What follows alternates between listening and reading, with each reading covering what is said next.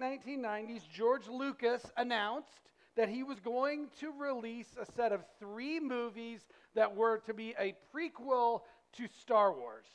Up to this time, we'd had episode 4, 5, and 6, which we didn't know were 4, 5, and 6. We knew they were the first, the second, and the third.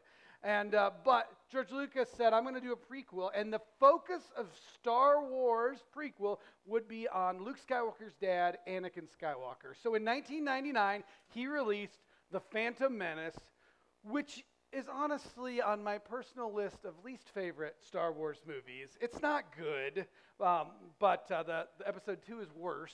So I'm not telling you, but I am going to, if you don't know about Star Wars, I'm going to ruin something for you right now, okay? I feel like in our culture, if you don't know this in the last 23 years, that it's okay. Like, it's okay to ruin it. So Luke Skywalker, the main character in episodes 4, 5, and 6, his dad is Anakin Skywalker, who becomes Darth Vader, the infamous and awful Darth Vader. So when you go back and watch episode 1, 2, and 3, which is focused on Anakin, you know what's coming.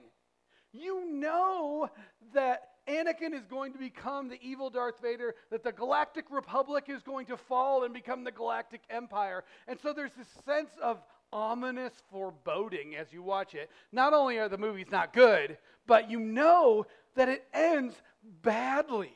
It's going to end awful. And in all that sense, it's like watching a train wreck in slow motion. The inevitable is going to happen.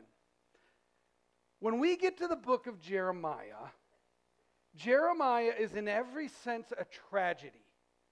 Like the Star Wars prequels, Jeremiah was an Old Testament prophet who was ministering during the final years before Jerusalem falls to Babylon and the nation is destroyed. And so when we're reading Jeremiah, Jeremiah is a prophet during this time, and everything he's telling them that is going to happen, happens. So Jeremiah says, listen up, people. God is going to bring judgment on his people for wholeheartedly and repeatedly being unfaithful to him. God has tried everything to bring you back to him, and you won't listen. So the end of your nation is coming. And then, like watching this train wreck in slow motion, we read 52 chapters about this. Jeremiah is, in every sense of the word, a tragedy. And here in our Bible, we see Jeremiah, who is tasked with the job of proclaiming this message to people. And this is not a message anyone wants to hear. It's like this guy holding up the sign, that says the end is near. Nobody likes this guy. This is not your friend that you want to buddy up with. Nobody likes this guy. Yet this is Jeremiah. 52 chapters of this. The longest book in the Old Testament by words. If you did a word count, Jeremiah is the longest one. So you might be thinking, Dave, why on earth would you want to spend 20 weeks? Like, this is everyone is going to go home depressed every week. No one is going to come back, Dave. Well, here's why. Because I think there's a lot of hope in Jeremiah if we understand what's happening. Mike Wagner, my friend, who attends church here, Mike preaches from time to time, and Mike has just a keen mind, a love for Scripture. And he was asking me, what's next? After we finished up our Galatians series, then we were in Psalms for the summer, and we did our 4-week series on Live Like Jesus. And he's like, what's next? And I said, well, I'm not sure. He goes, well, how do you choose what's next? And I said, well, I usually try to balance the genres of Scripture. So we're not just in the Gospels, or we're not just in Paul's epistles, but we're balancing our look at Scriptures through the whole counsel of God's Word. And so he was, I said, I keep track. I showed him, and he goes, well, you've never preached from a major prophet before. And he says, how come? And I said, because I don't want to. Like, this is scary and awful, and I don't want to sit up here and tell you guys every week, you stink, and let me just tell you another way, you stink. And so Mike just chuckled, and in his chuckle, I took a challenge, and I'm like, we're going to do it. We are going to jump into Jeremiah together. And so that's how we landed here. Now, this is going to be harder, but as I begin to study Jeremiah, I begin to see there's this rich message of God's character. And in spite of his disciplining his people, he is a faithful God. And so over these 20 or some weeks that we're going to do this, split into two parts, I hope that you will develop a deep love for the faithfulness of God and the mercy that we have in Jesus Christ. If we had a theme verse for the book, it would be Jeremiah chapter 1, verse 10. I'll put it up here, but if you're on your scripture journal, just open to Jeremiah 1 and the second page there, page 8. And in verse 10, you'll see this. God says to Jeremiah, "See, I have appointed you today over nations and kingdoms to uproot and tear down, to build and to replant." This charge in the ESV, it actually says to pluck up. That's the same thing as uproot. And then he says the word plant, replant there. This charge that God gives to Jeremiah in Jeremiah chapter 1 really becomes the theme for the whole book. This concept of pluck up or uproot, it comes up over and over and over again in Jeremiah. And we can see this as we develop and dig into the book, that this is the idea. God is uprooting and he's replanting. And so the first part of the book we're going to focus on is the uprooting part. We're going to talk about some difficult things. In this series, you're going to be challenged to know the radical love of God for us, his people. God's love is not oversimplistic. He's not your grandpa who pats you on the head and sends you on your way after you trudged through his garden and tore up all his precious vegetables. And he goes, "Oh, it's fine," and heads you on your... God is more complex. His love is deeper. God is more faithful than that.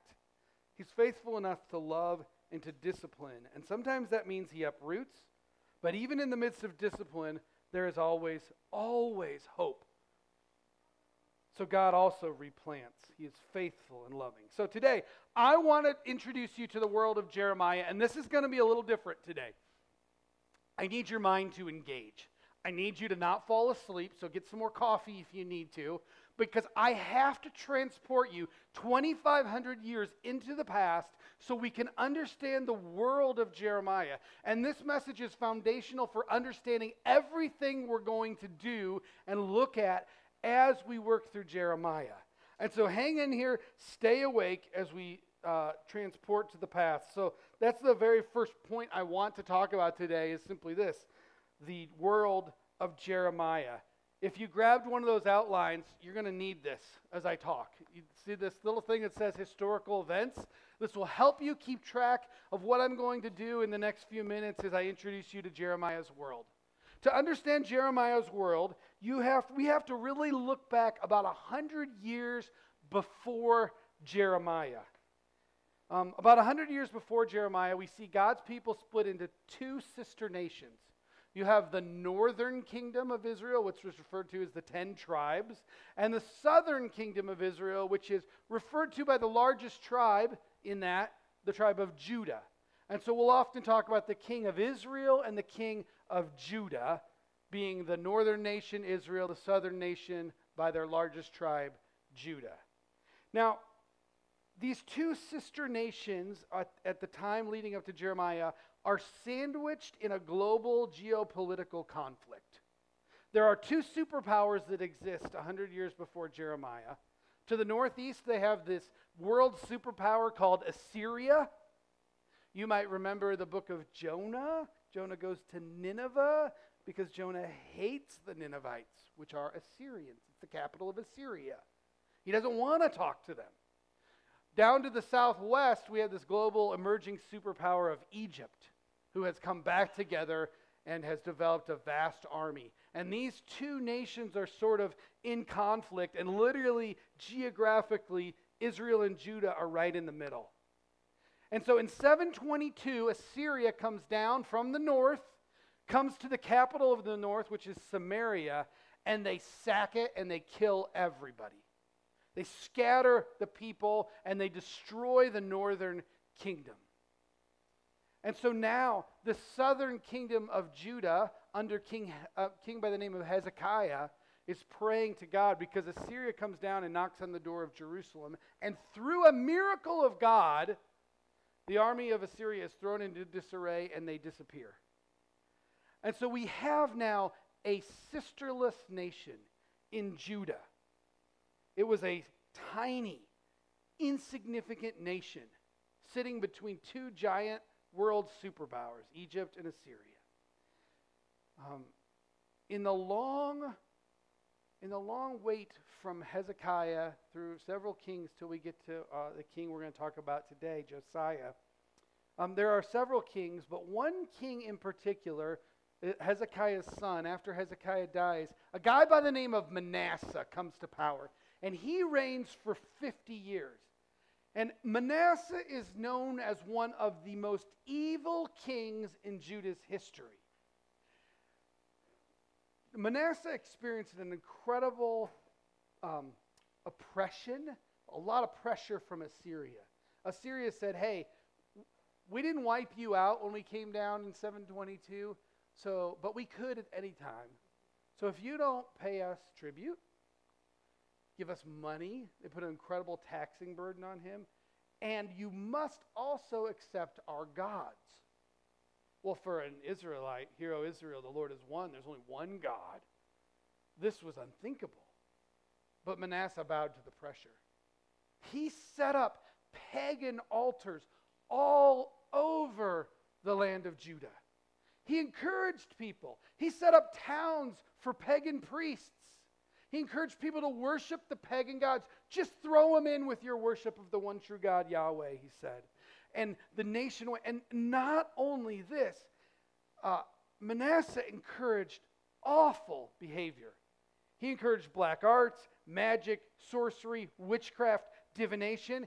Manasseh, as a tribute to a pagan god, took his firstborn son and slaughtered him on the altar to appease a pagan god. And he encouraged other people to do the same. Manasseh reigned for 50 years, and Judah was a very dark place. If you lived in the kingdom of Judah at this time, you might hear that, your neighbors, Fred and Nancy, let's call them, they sacrificed their oldest son on the altar to a pagan god. And you might be a little troubled by that, but you'd probably go, well, we've been doing this for 50 years, and as long as I can remember, that's what people did. So that's probably a good thing that they did that. The culture had completely moved away from Yahweh. God's people were no longer his, and it was dark. And as for long as anyone could remember, for 50 years it had been like this. In Manasseh's last few months of his reign, God got a hold of his heart. He finally repented, but it was too late. The damage was done. The nation had experienced a total abandonment of God. So when Manasseh died, his son reigned for a very, very short time, an insignificant time. But to this dark, dark world, two young boys were born to bring God's hope back to his people. And their names were Josiah, who would be king, and Jeremiah, who would be prophet. And Josiah was born 3 years, and 3 years after his grandfather Manasseh died, Josiah became king. He was 8 years old when he became king. Can you imagine an 8-year-old being king of a nation? That was Josiah. He was 8 years old. And I think, as a teenager, the scriptures recount that Josiah began to follow the one true God early in his teenage years. And I think, I can't prove this, Pastor Tank and I were talking about this this week. I think Josiah looked back and he remembers, as a 5 or 6-year-old boy, his grandpa Manasseh repenting and turning back to the one true God. And I think as a teenager, when he started to develop influence and power as king, he said, we as a nation need to go back to the worship of God.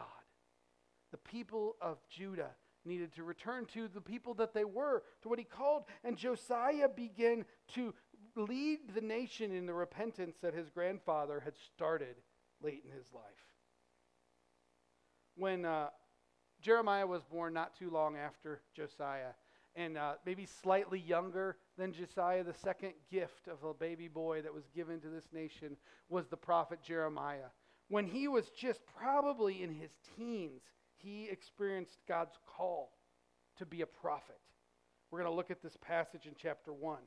And you understand that he was younger, but Jeremiah, the text says, right away in chapter 1, verse 1, it tells us where he was born. It says, these are the words of Jeremiah, son of Hilkiah, one of the priests who were in Anathoth in the land of Benjamin. Anathoth didn't have real godly priests. It had pagan priests. Jeremiah's dad was a priest for a pagan religion that had infiltrated the land. And in this, God calls him, and he grabs him out of it. And as a teenager, God called him, and he began to deliver a message of repentance to the people of Judah. And Jeremiah began to prophesy, calling them to return to God and warning them about a bleak future. Now, an important thing happened a ways after Jeremiah, a few years after Jeremiah started prophesying, and Josiah started to have his own personal revival. A couple really important things happened. First of all, Josiah had this personal revival, and he began to tear down the pagan altars. Now remember where those pagan altars came from. They came from Assyria. Manasseh bowed to the pressure of Assyria. And so when Josiah began to tear them down, the reason he could do this is because something really important happened on the geopolitical in the world history. Assyria started to have an internal conflict. The Chaldeans, or Babylonians as they will be called, were a small group within their empire, and the Babylonians started to rebel. They had insurrection against Assyria. Assyria had more important things to worry about than this tiny, backwards, out-of-the-way nation of Judah. And so they sort of let Josiah do whatever he wanted to do because they were dealing with their internal stuff. And so this set the stage for Josiah to be free to tear down pagan altars and then to rebuild the temple of God. And as he's refinishing and fixing all the things that were broken in the temple of God, as he's bringing it back to restoring it, they discover in this temple something really important: the book of the law. This is how far God's people had gotten from them. They had tucked away the book of the law, which is probably the first 5 books of the Old Testament, which is vital for any Jew who wants to follow God. They had taken this, and it was so not important, they'd shoved it in storage, the scrolls in storage somewhere, and forgotten about it. This is how far these people are from God. They rediscover it. Josiah has it read in front of all the people, and he begins this impetus to have revival back to the one true God. And so Jeremiah, sanctioned by Josiah, goes into the land and begins to preach this message of repentance. And even though his ministry, was sanctioned by the king, Jeremiah did not have it easy. Satan was going to fight Jeremiah. Jeremiah experienced severe persecution, even wanting to quit. Now, the first 18 years or so of Jeremiah's ministry are during the reign of Josiah. Pagans aren't letting go easily. Jeremiah preaches the message in the streets, and he was branded a traitor by his own hometown. In fact, if you flipped over, you don't have to flip there now, I'll read it to you, but in Jeremiah 15, verse 17, Jeremiah's complaining to God about this. He says, "I sat alone because your hand was upon me, God." We know little else about what happened in this time, But Jeremiah felt this incredible persecution because Satan didn't want to let go of this people. In the year 609 BC, if you're looking at your outline there, you'll see that a couple important things happen in 609. Assyria is in this internal conflict with the Chaldeans. It's not going well. And so Assyria calls out to Egypt for help. That's weird because they were enemies, but Egypt says, I'll come help you, Assyrians, if you give me the land of Palestine, where the whole thing, where Syria and where Israel, modern-day Israel, all that whole area. And so Assyria agrees, yes, come bail us out. So Egypt comes marching through the land of Judah on their way to go help the Assyrians. For Josiah, this is a terrible news because Josiah has had freedom to pursue the worship of Yahweh. And if Assyria regains control, Josiah knows he's going to not be able to do this anymore. So Josiah doesn't see an option. He goes out and he gathers his small army and he meets the Egyptians in battle to stop them from going to Assyria. And they just decimate Josiah, and Josiah dies. This is a massive turning point in the book of Jeremiah. Josiah's death, the remaining elders, the leaders of Jerusalem, they hand select his son, which son they want to be king, and they pick him out of order. They pick the youngest son. His name is Shallum, or you can see different, all these kings have different names, and you'll see them in there. They rename him Jehoahaz, but they pick his youngest son Shallum, and they bring him up, and they say, you're going to be king. And I think the elders of Judah knew that, of Israel, they knew that they could control him. Well, Egypt doesn't completely defeat Assyria, but on the way back, they establish their presence in Jerusalem. And they go, after 3 months, you can see that, and they're like, we don't like this Shallum, this Jehoahaz person. We're going to pick a different son of Josiah and put him on the throne. And so this is where Jehoiakim, if you're looking in your outline there, you'll see his name. He is the primary adversary of Jeremiah during the book of Jeremiah, this king.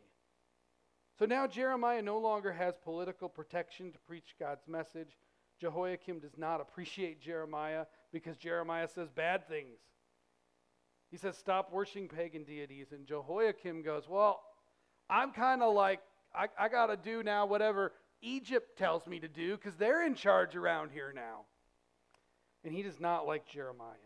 Much of the writing that we have in the book of Jeremiah occurs in this period of these kings. Jehoiakim, Jehoiachin, good luck keeping those separate. I will try to help you as we walk along. And the last king, Zedekiah. Babylon would eventually defeat Assyria, and then they come knocking on the door of Jerusalem. By this time, a guy named Zedekiah is king, and Babylon totally destroys Jerusalem. They knock its walls to the ground. They pillage everything in the city. They knock the stones. They destroy the temple. Anything of value they take back to Babylon with them. And they leave the nation of Judah in shambles. They assassinate people left and right till there is just a tiny fraction of the nation of Judah left, and Babylon takes them into exile. This is the world that Jeremiah is preaching to. And I tell you, it's somber because it is. This is not a happy-go-lucky, wow, this is going to end great story. But in here we see, through the pages of Jeremiah, a faithful God. And Jeremiah understands that he is going to be faithful to God no matter what comes his way. These kings of Judah, these last kings before they're utterly destroyed, they don't like Jeremiah. They throw him in stocks in the public square. At one point he gets imprisoned. He's put under house arrest. He's even thrown in a pit in the ground that has just enough dried out water that there's clay in the bottom, and his legs sink into the clay, and this old man is stuck in the bottom. Like, it didn't go well for Jeremiah. In fact, Jeremiah complains. In chapter 20, verse 9, he says, "For the word of the Lord has become for me a reproach and derision all day long. If I say, I will not mention God or speak any more in his name, there is in my heart, as it were, a burning fire shut up in my bones. I am weary of holding it in. Indeed, I cannot." Jeremiah's like, I don't want to talk to you about you anymore, God, because it only gets me in trouble. I'm just going to keep my mouth shut. But he can't contain it. The word is in his heart like a fire. Eventually, Josiah's last son, Zedekiah, becomes king. Jerusalem is burned to the ground. And that's where we're left in chapter 52. Now, so that you don't despair completely, the last chapter 52 gives us this glimmer of hope. This glimmer of hope that something good is coming. And that's what we're left with in Jeremiah. That is the world in which Jeremiah lived. He ministered under 5 different kings and 1 Babylonian governor. He ministered when the Assyrians were in power, when the Egyptians were in power, and when the Babylonians were in power. In the 40-some years that he ministered to the people of Judah, he saw all kinds of change, and nevertheless, he was faithful to God. All right, here is this history lesson. The next thing that we need to know as we dig into Jeremiah, we need to understand how this book is put together. Because when I read a book, I open the book, and I assume when I'm reading a book that the first thing I need to know is in the first chapter. The next thing that happens is in the second chapter. The next thing that happens is in the third. I assume I'm walking through the book, and by the end, I get to the end. Well, we have the first thing in chapter 1, and we have the last thing in chapter 52. But everything in between is complete chaos. It is not organized in chronological fashion. It is a mass of different writings. Just like the Psalms, when you read Psalms, you go, oh, okay, I can see this psalm is different than this psalm, is different than this psalm. We have that in Jeremiah. It's a collection of collections of Jeremiah's writing. And to make everything more difficult, in chapter 36, God tells Jeremiah, he says, write down everything I've told you. To this point, for decades, Jeremiah has just been preaching whatever God said to him to say. Now, he's got to write it down. So he gets a scribe by the name of Baruch. It's very important to Jeremiah. They're buddies. And Jeremiah dictates, and Baruch writes it all down. I don't know how long it took them, those two, to write down all the words of Jeremiah. And God says, make sure that these scrolls are read in front of King Jehoiakim. So this massive work that Jeremiah and Baruch put together, they read it in the public square, which gets them in a lot of trouble, and then it's taken and it's read to King Jehoiakim. And you can just see Jehoiakim brooding in his castle lair, I don't know what you call it, next to the fire. And as a section of the scroll is read, he stops the guy reading it, he takes out his knife, he cuts the scroll, that part off, and he puts it in the fire. And this whole work, piece by piece, is burned in the fire. So in chapter 36, God tells Jeremiah, write it all down again. So they write it all down again. And it says Baruch wrote down other things that Jeremiah had said. So this whole thing gets collected. Whether it was Baruch that put all these together in this book of Jeremiah, or whether God inspired someone else to do that, I don't really know. But what we have here is a series of writings of Jeremiah that are not necessarily in any order. So this is why I gave you this little chart here that lists all the kings, because when you can read Jeremiah, you read a king and you go, okay, I know what was basically happening during this time of Jeremiah's writing. And I think, listen, I've read a lot about Jeremiah, and no one agrees how to split this thing up. So I finally came to a conclusion that these 3 points in your outline describe basically what's happening in each section of Jeremiah. The first section is weeds in the garden. And this is like you're going out to your garden and you're plucking weeds, right? Jeremiah is out and he's pointing out, here are all the weeds that need to be plucked. The second section is, generally speaking, more historical narrative. And this is where God is saying to Jeremiah, through Jeremiah rather, there is hope. I am going to replant this garden that has been plucked up. The third section is God delivering a message through Jeremiah to other nations other than Judah. And God is saying, I'm the gardener of the whole world, because he loves the whole world, not just one tiny nation. This is generally how we can break up and look at the book of Jeremiah. Now, the third thing I want to do today, very quickly, is I want to read the text of Jeremiah chapter 1 to you and just talk about it a little bit, just really quick. We see in chapter 1:1, we see the words of Jeremiah. Just look along with me here. The son of Hilkiah, I already mentioned he's a pagan priest, one of the priests who were in Anathoth in the land of Benjamin, to whom the word of the Lord came in the days of Josiah, the son of Ammon, king of Judah, in the 13th year of his reign. It came also in the days of Jehoiakim, the son of Josiah, king of Judah, and until the end of the 11th year of Zedekiah. He's just mentioned three major kings. There were two other kings in there that only reigned for 3 months apiece, and so Jeremiah doesn't even write those down because they're just really brief. But we see these 5 kings, these 3 major ones here.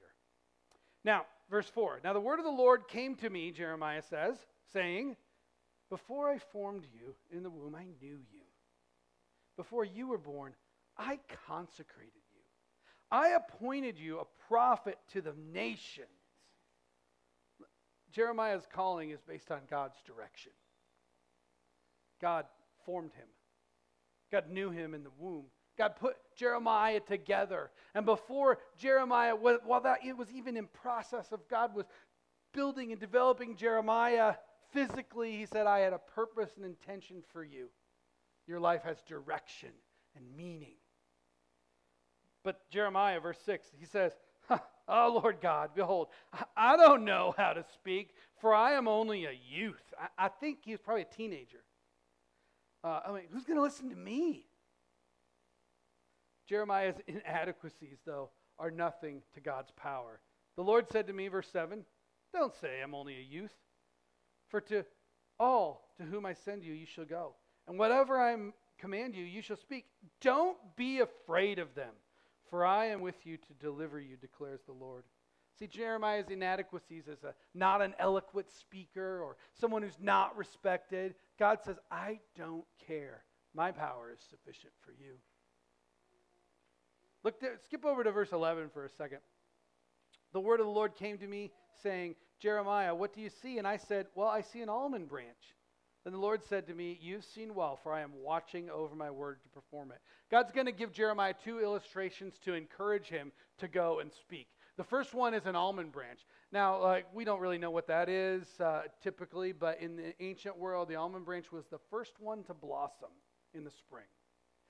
And it sounds, it's a play on words here, it sounds like the Hebrew word for watching. Almond branch and watching sound very similar. And what God is saying to Jeremiah is, listen, just like you watch, if you're looking for spring, because, we know February is coming. And we will be anxious for spring. I don't know if you, in my backyard, I know pretty much which trees blossom first. I'm looking at them. When are they going to blossom? So you looked at the almond branch if you wanted to know. And God says, just like you're watching the almond branch, I'm watching. He says, I'm watching over my word to perform it. He gives him another illustration, 13. The word of the Lord came to me a second time, saying, what do you see? And I said, I see a boiling pot facing away from the north. Okay, imagine a pot. If you put a pot over a campfire and you tilt it towards the north, when it boils, what's going to happen to the water? It's going to boil over and boil out.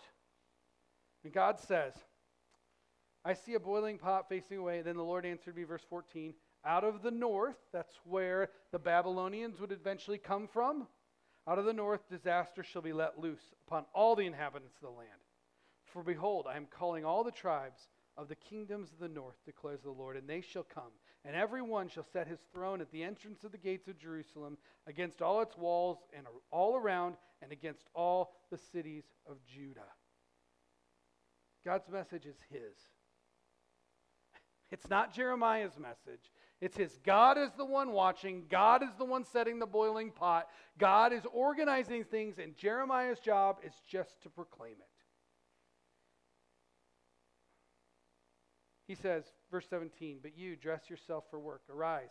Say to them everything that I command you. Don't be dismayed by them, lest I dismay you before them. And I, behold, I will make you this day a fortified city, an iron pillar, bronze walls against the whole land, against the kings of Judah, its officials, its priests, and the people of the land. They will fight against you, but they will not prevail against you, for I am with you, declares the Lord. I will deliver you." God does not promise Jeremiah an easy road. He does not say, "Hey, don't worry about it. Nothing's going to affect you. You're going to cruise. You just say what I have, and I'll make it great for you." No, God says to Jeremiah, "I will fortify you. You will undergo the attacks for saying my words, but I am with you. I have not left you, and I will not abandon you." Do you see the faithfulness of God, even in the midst of the difficult times that Jeremiah is going to face? This is the calling of Jeremiah. The last thing I want to talk today is about the purpose of Jeremiah. We've looked at the world of Jeremiah, the book of Jeremiah, the calling of Jeremiah, and now I want to briefly just look at the purpose, and that's why I skipped verses 9 and 10. Go back. Verse 9, "Then the Lord put out his hand and touched my mouth, and the Lord said to me, Behold, I have put my words in your mouth. See, I have set you this day over nations and over kingdoms to pluck up," or uproot, "and to break down, to destroy and to overthrow, to build and to plant." God is calling Jeremiah, and the theme of his book is that God is a God who uproots when he needs to discipline, but he always replants. There's hope in this passage. Now, you might ask, well, why did everything go so badly? I mean, we look at this book of Jeremiah, and it's depressing and hard and difficult, but we are going to work through this. And in the depressing and hard times, we're going to see God's faithfulness. But in this, why would God do this? Why does it go so badly? Oh, as we read in Jeremiah, there's more going on here than God just going, "I told you so." Or Jeremiah, "Look, I told you it happened, and it happened." There's more going on there than that. God's full sovereignty is on display. He cares deeply for his people, but he knows that gardening must be done. God is a God who loves his people enough to discipline them. It's interesting, the gardening, that is a metaphor that occurs over and over in Scripture. You remember back in the Garden of Eden, God established Adam and Eve, and he gave them the job to watch over the garden. Of course, they said, "God, we don't really care what you want. We're going to do it our own way." And that went really bad for them. We end the story of the Bible with a city garden where there are fruit trees, the same tree of life that we started with. And the people dwell in the presence of the master gardener, God. You see, God's always gardening. He's always gardening. He's disciplining when he needs to. He's uprooting when he needs to. And he replants because there is always hope. So like Star Wars, is this a tragedy in the making? Well, yes, Jerusalem is going to be destroyed. But no, because there's hope. Is God done with his people? No. Chapters 30 to 33, in the middle, right in the center of your book of Jeremiah, there are these beautiful chapters of hope, of God saying to Jeremiah, "I am going to have a new covenant with you." We learn from Jeremiah, if we look carefully, if we see this through the lens of the whole Bible, we learn from Jeremiah that we need to love the gospel more. Because, see, God had given his law to the people, but Jeremiah is going to recount over in his book that the people are unable to follow God's laws. They just can't do it. No matter how hard they try, we have hundreds and hundreds and hundreds of years of them proving that just having the law is not enough. Because eventually they take it and they tuck it away and say, "We don't care anymore." Jeremiah chapter 31, God says this to Jeremiah, "Behold," he says, "I'm going to make a new covenant with the people." a new agreement. This time, instead of writing my law in the book, I'm going to write it in their hearts. It's this foreshadowing to the Holy Spirit coming, where God's people now are his temple, and God through his Spirit lives in them. See, for us on this side of the cross, we understand, for those who have placed their faith in Jesus Christ here today, if you are a Christian, if you say, I'm following the ways and teachings of Jesus and I accept that his blood was shed on my behalf, for those of us who have done that, more has happened than a simple transactional forgiveness. More is going on there. God is writing his righteousness in you that you don't deserve. So you and I know that if try harder just doesn't work. If anything, when we look at Jeremiah through the lens of the gospel, we should look and go, oh, I see myself in these people. I mean, I see myself all over here. But the answer is not try harder. The answer is not shape up and be better. The answer is not also ignore this. You can't just go, well, Jeremiah's in the Old Testament. I don't know what to do with the Old Testament, so we'll just throw it out and only read the New Testament. That is heresy. God gave us this for a reason. But we have to look at it through the lens of the cross of Jesus Christ and see that what they could not do has been ascribed to us in Christ. Jesus did it perfectly, and we get credit for his righteousness. So we see it through the lens of the gospel. So this is the introduction to Jeremiah. Everything that I said, there's a lot of heady stuff going on here today. Everything I'm talking about will set the framework. But as we read Jeremiah together, in the most depressing times, we look at this through Jesus. We look at this through the gospel. And we see our depravity in the people, but we see our righteousness in Christ. Because Jesus paid it all. You don't pay. Jesus paid it all. Let's pray. Heavenly Father, I'm so excited to be challenged by this difficult book of Scripture. God, as your people, Lord, would you help us to engage our minds with your word, engage our hearts, God, with your truth, and allow the Holy Spirit in us to see all the precious things we have in Christ, the forgiveness that we have.